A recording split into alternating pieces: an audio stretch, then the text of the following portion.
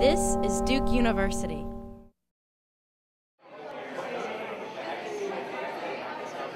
We're here at Visible Thinking Duke's Undergraduate Research Symposium, where undergraduates are showcasing their research from the biological sciences to the physical sciences and the humanities. Some of the posters we saw around the conference today are actually being published in journals as well as presented at conferences around the nation as well as around the world.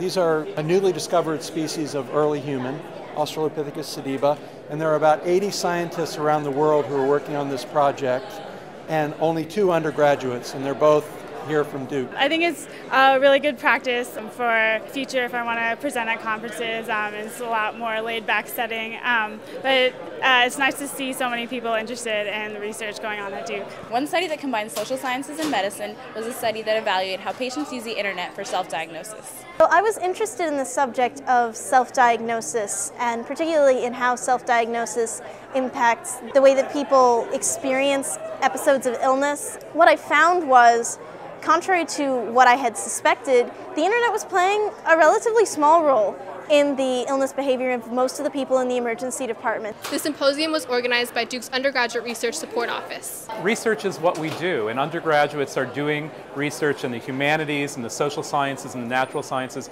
all across the university. But we wanted to have an opportunity for there to be one event where everybody comes together from across the college in all departments, all fields, and presents and shares what they're doing. From the Office of News and Communication, I'm Prashidi Dalvi. And I'm Pranali Dalvi.